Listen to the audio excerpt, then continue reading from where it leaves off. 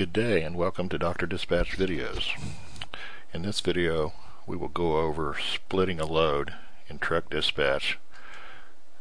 Splitting a load means that more than one driver was involved in picking up and or delivering the load. I'm going to do this a little different. I'm going to start with a load that's already split. We'll explain it, reverse it back, and then bring it back again to the way it was and go through the procedure. Pro number 229 has already been split. You don't have any control over driver, truck, or trailer on the master load. The master load is only used to generate an invoice with. The customer does not need to know about splits, nor probably do they care about what drivers were involved. That's only for dispatch. So once a load is split with the button here, you're going to get the master locked down to get an invoice from, and then to the right you'll have 229.01 and 229.02, two different pro numbers which you can handle as individual loads. Put the proper truck driver, where he went, what he did, dispatch him, empty him out, get a payroll record, and do everything the way you need to do it to properly handle what the truck did. Your IFTA miles will be correct, your performance miles will be correct, everything. Now, once again, master load 229, invoice will come from this, got the gross pay, no miles or anything really. The first leg is going to be the deadhead where the driver went to pick up the load, Dallas to San Antonio in this case, and this driver brought the load to Joplin, Missouri, where he dropped it.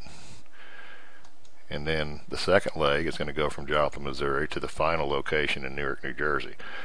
The original load was San Antonio to Newark. We ended up with San Antonio to Joplin, where it was split, and then Joplin on to Newark. Simple. I want to look at the load board for a minute here. You'll notice that the 229.01, the first leg, I'm showing it as dispatch. It technically could be empty by now, but it shows where it went, Dallas to Joplin. And then the 02, notice it shows drop loaded. Whenever you make a split leg, it's always drop loaded. It's the same as empty as far as the ways the system treats it, but it is actually a drop loaded trailer, and we don't want to forget about those on the yard, and it does show as unavailable. So once again, you can come back over here and put the truck and trailer on it that actually ends up hauling it, the second half. And he could have more, likely will have a deadhead record of some sort. I'm not going to put one in. And of course the driver. Now on drivers, this is a percentage driver. There's no way the system's going to figure out how much of the gross pay to pay this driver because it's been split. So this says this load has been split between two or more drivers. This driver is paid by percentage or weight. Do you wish to enter the proper pay for the driver now? I say yes. I could give him $250, whatever it is, and if you want to put in an origin and destination for the payroll record, that's fine, and that will give you everything you need for payroll. Now, if it was a mileage driver, you would put on the miles just the way they happen, and you will at some point anyway. Deadhead miles, trip miles, and each leg is going to have their own miles on it for truck performance and IFTA taxes. Now, let's go back and make this, undo this and see if we can make it happen again. I'm going to unsplit this load, reverse split, utilities, reverse split off of the master. Now it's no longer split. There's just load 229. And we got a truck, trailer, and a driver. Something happens, or he's coming through the yard and you need to split it. Just hit the split button. Split this load, and it will show it as drop loaded. I say yes. Copy the origin or destination. Why not? Better than looking back and forth. And it gives me my .01 leg. Now, know this, you always got to split a load twice. Not once, but twice. I don't try to give two legs when somebody splits because most people would never know that second leg was ever there. So you do it twice, and you do it each time off of the master. So I go back to 229 and split it again. Yes, copy origin or destination, and now I have my .02. And my 01. Now, at this point, and of course my master is all blocked out, locked down for invoicing.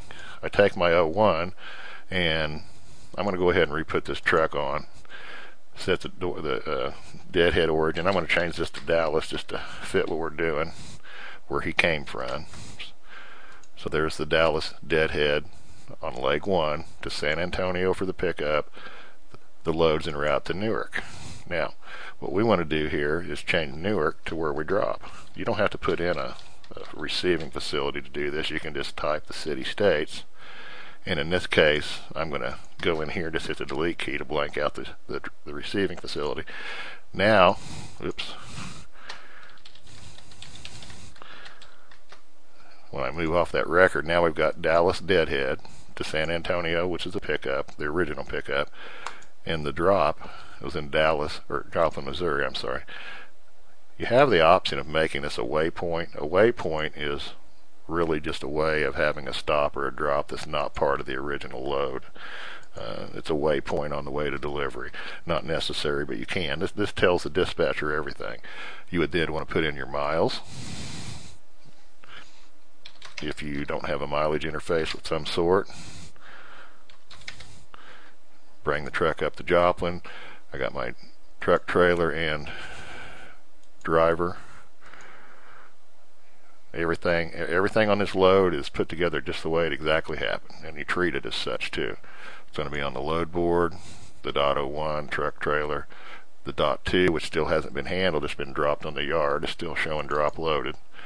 And when time comes to cover that, you put your truck on it. There again, we'll do something more. There again, I'm changing these because I'm just trying to make it fit the picture here a little better. Wichita, Kansas deadhead on this truck over to, now there again we've got to change the stops. We're going to delete out the pickup facility and put in Joplin. If you want to put in your yard, and that's fine. But sometimes these things happen out in a rest area, just as long as you have the city-state. So we got a deadhead of Wichita coming into Joplin, where the drop happened, or the swap, and then on to the actual drop or final destination of the load, which is Newark, New Jersey. And there again, you could call Joplin a pickup, or you can call it a waypoint. It's up to you. There again, get a driver on here. It's going to advise us on this percentage guy. We don't know what to pay him. I could put it in or not put it in and wait. And these loads get dispatched just like you normally would. I'm going to go back to the 01 here and dispatch it because it's already been dropped on the yard. And I'm going to go ahead and empty it. Load is emptied and out of the way. Now on the load board, all I've got is just the second leg waiting to deliver. You'll notice the 229, the master load doesn't show at all once it's split. It doesn't get in the way. You just use your 2 legs to work with, and you could have more if you wanted to split it and drop it between several people. You could. You can have up to 99 splits. Invoicing, nothing changes. That's the sweet part. 229 is just a regular old load because that's all it is to the customer, and that's all it is to the invoice. Nothing changes. Now once again, if we look at revenue, I'm not sure what date range. Now see, I didn't use dates. I broke some of my own rules, I believe, here. Let me look at this again. Actually, I do have dates on there. So if we go into revenue and show loads, notice we've got the 229 and the 2 legs. We got all 3 loads. But here's what happens. We use the master to get the money off of, the $1,200. Now the 2 legs, we show no money, but rather we will pick up the miles.